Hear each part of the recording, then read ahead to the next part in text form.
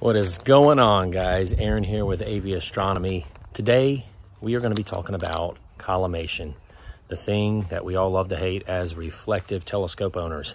There are all kinds of collimation tools out there, some better than others, and just depending on your preference, there's all kinds of options there. Well, OSI Optical, FarPoint Astro, sent me this Auto Collimator here for review.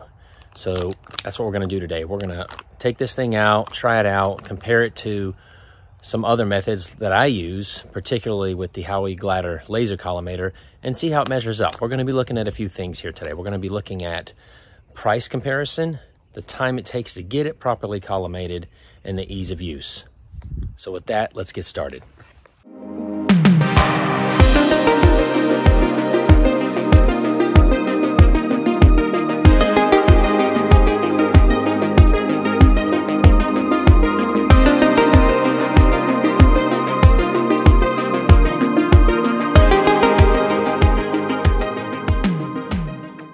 This is more of a precision alignment tool, so you would need to have at least a general or basic ballpark collimation, nothing too precise, but something achieved with either like a sight tube or Cheshire first before using this, or even using a laser and then using this. All right, so let's start making some adjustments here. You're going to need, if you have a Newtonian reflector and you're doing this, a Phillips screwdriver and a set of Allen keys. We're going to start by making just some tweaks to the secondary mirror.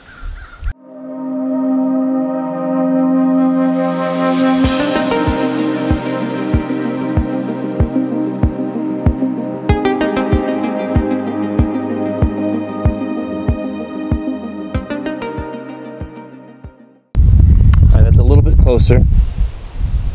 Very close.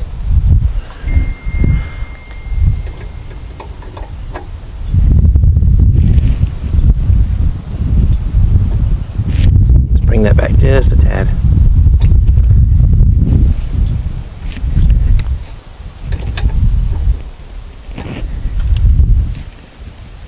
All right, that's pretty close. Let's check the primary. Okay, so let's make some small adjustments to the rear end of the primary mirror.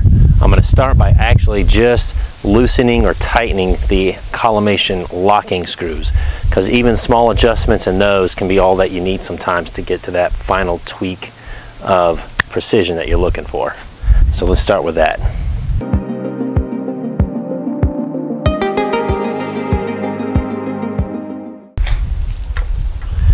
All right, that didn't do a whole lot. It did some minor tweaking, but not enough to make some true adjustments. So now I have them all loosened. I'm going to adjust the actual collimation screws.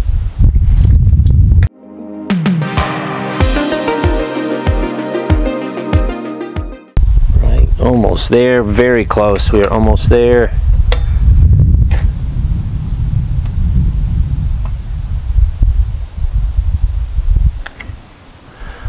One little, maybe, and these are just 1/8 or 1/16 of a turn that I'm making.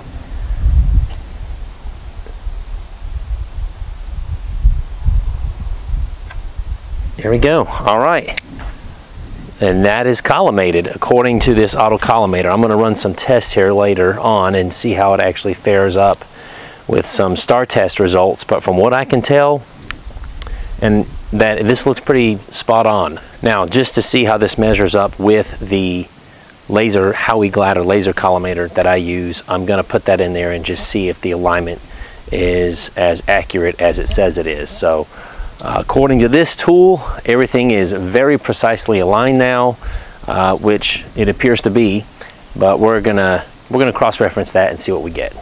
Okay, so let's drop the Howie-Glatter laser collimator into this draw tube here, and let's see if I can see any deviation with this.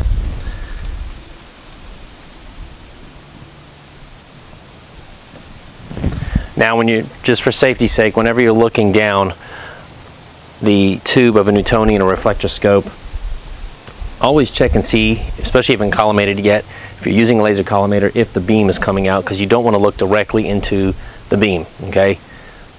Use caution here. But what you can do, you can always look at the indirect reflection of it, just as if you had it pointing at the ground and you were looking at the reflection of the beam on the ground. So with caution, you can do this. Some people prefer to do it with cameras, which I do sometimes as well. But for the sake of the tutorial, I'm going to take a quick look here and let's see what we have.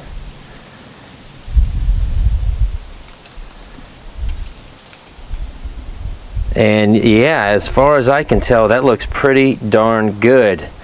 It all looks like one single beam. That's what you're looking for, is one straight line, no straying dots.